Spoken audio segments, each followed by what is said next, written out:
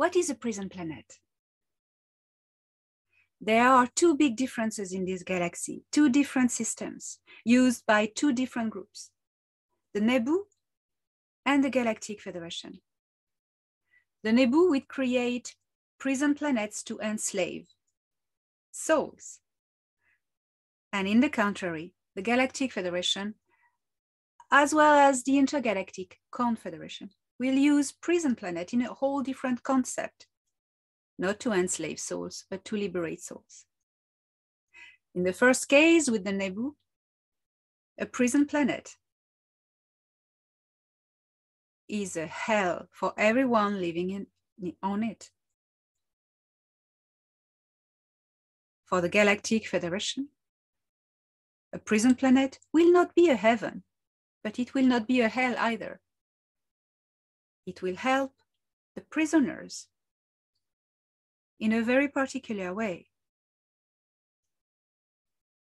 Let me explain this to you in further details.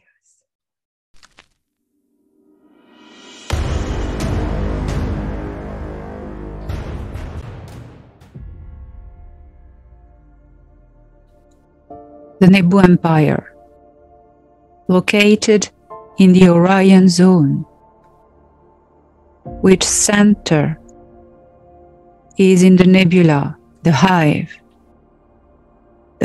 consciousness linking them all together, receiving orders, living in order,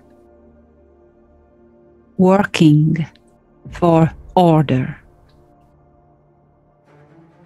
Their vision of a prison planet is a world of a civilization lesser evolved technologically, that has been enslaved, which consciousness has been blocked in his development.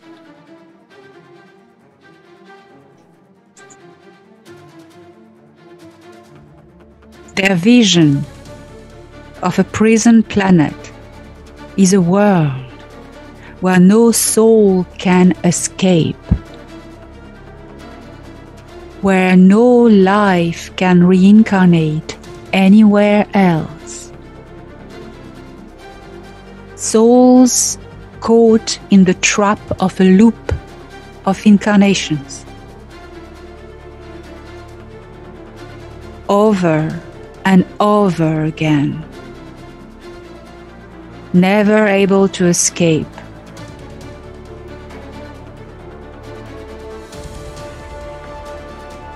This matrix they create is a technology. It uses black goo. It uses frequencies such as the technology that was on the moon of Earth and that has been dismantled very recently in February 2021 by the Earth Alliance. This is how the Nebu, the Grey Alliance, from the regressive cultures of the Orion Zone, keep their prisoners, blocking the evolution of consciousness and trapping their souls. For the Nebu Empire, a prison planet is a soul trap. This has for aim slavery. Let us now take the perspective of the opposite side, the opposite camp in this galaxy, the Galactic Federation of Worlds. For them, a prison planet is not a soul trap. In the contrary, is a soul liberation place. It's a penitentiary system aiming at transforming dark into light.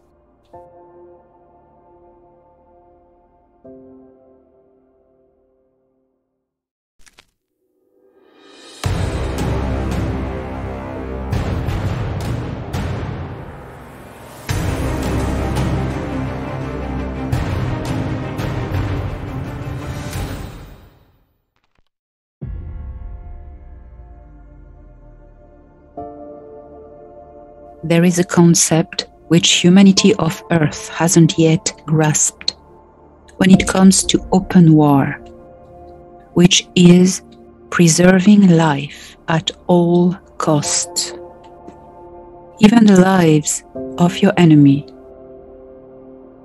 The ethics of the Galactic Federation of Worlds is based on two main principles, which are the pillars of its foundation: free will and balance.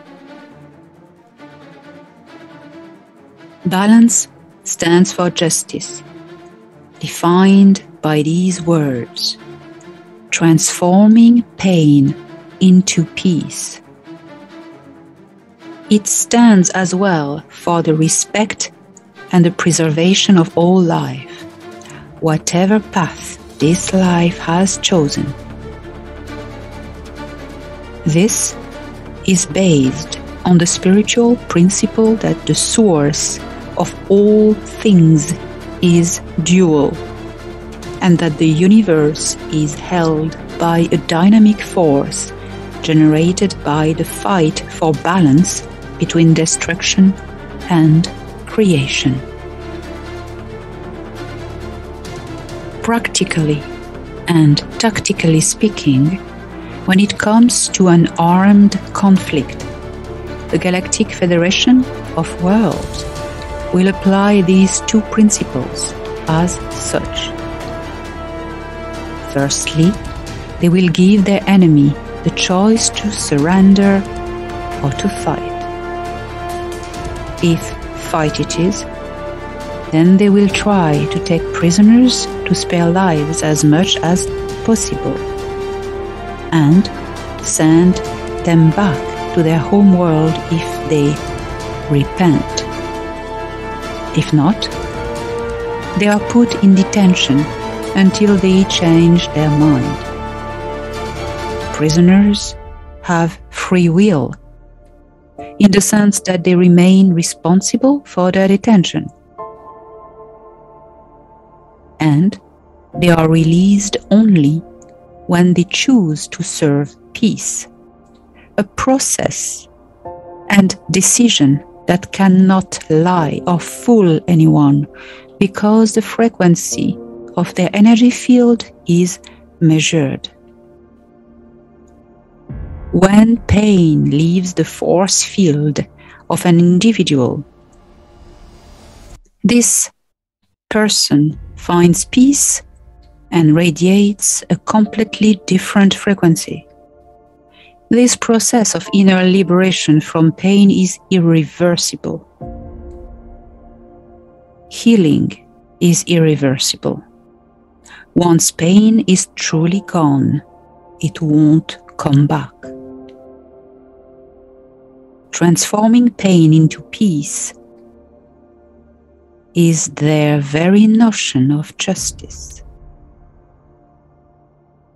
They can free a prisoner only when he has first freed himself from within. This exactly recalls what Commander Val Thor once told.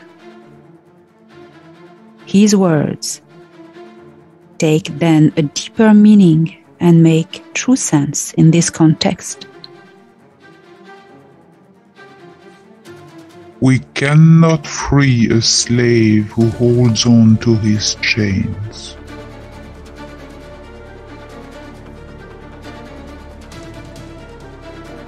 Liberation starts from within, in the intention of raising the vibrations of all captured beings, helping them reach a more peaceful state of consciousness. No prisoner of the Galactic Federation of Worlds is ever tortured or mistreated.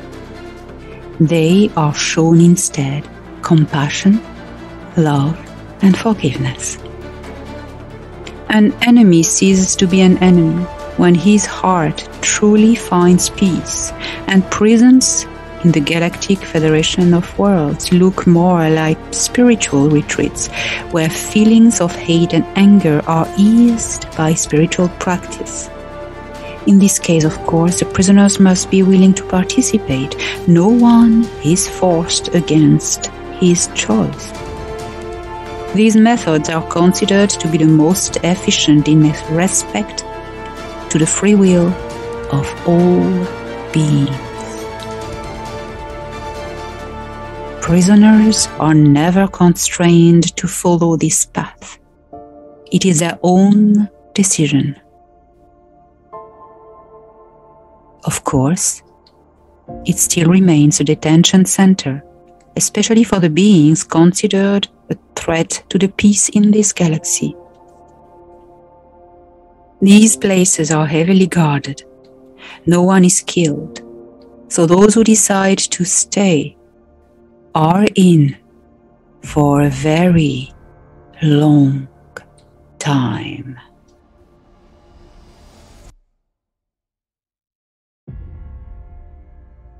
A prison planet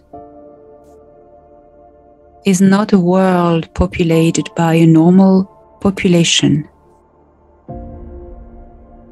It is only occupied by the prisoners, and no one endures the presence of the prisoners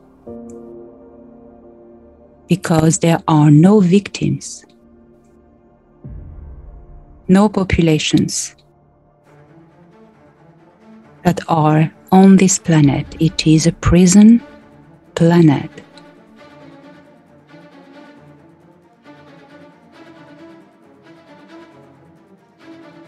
All the prisoners need is available to them, the bare necessary, not more.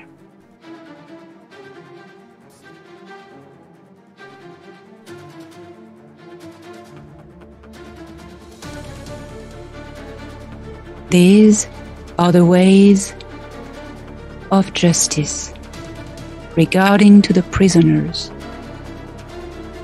in the Galactic Federation of Worlds. This method is also used throughout other galaxies. What matters is the alchemy of transformation, of pain into peace.